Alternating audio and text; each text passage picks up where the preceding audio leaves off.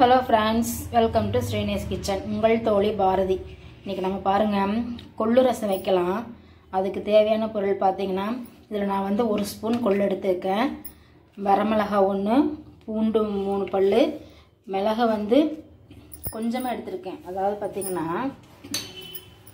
இந்த ஸ்பூனில் 1/2 ஸ்பூன் மிளகு எடுத்திருக்கேன், 1/2 ஸ்பூன் சீரகம் எடுத்திருக்கேன், 1 ஸ்பூன் மல்லி எடுத்திருக்கேன், ஒரே ஒரு வரமிளகா.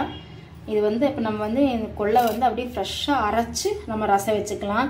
கொள்ளு வேக வச்சு தண்ணி இருத்து ரசம் வைப்பாங்க, அது ஒரு மெத்தேடு இருக்குது. இதில் பார்த்தீங்கன்னா நம்ம சளி பிடிச்சிருக்கு அப்படின்னு சொல்லி சொன்னால் உடனே பார்த்தீங்கன்னா கொள்ளை வந்து நல்லா நைஸாக மிக்சியில் வந்து தண்ணி விட்டு அரைச்சி நம்ம வந்து ரசம் வச்சுக்கலாம்.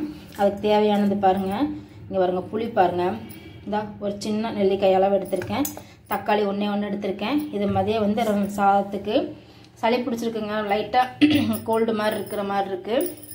அதனால் பார்த்தீங்கன்னா நம்ம வந்து கொள்ளு ரசம் வச்சுக்கலாம். இது எல்லாம் பாருங்கள், 1 ஸ்பூன் தான் எடுத்திருக்கேன், 1 ஸ்பூன் கரெக்டாக ஒரு இதில், சரிங்களா? இங்கே பாருங்க, இதை நம்ம வந்து மிக்சியில் போட்டு அரைச்சிடலாம் வாங்க.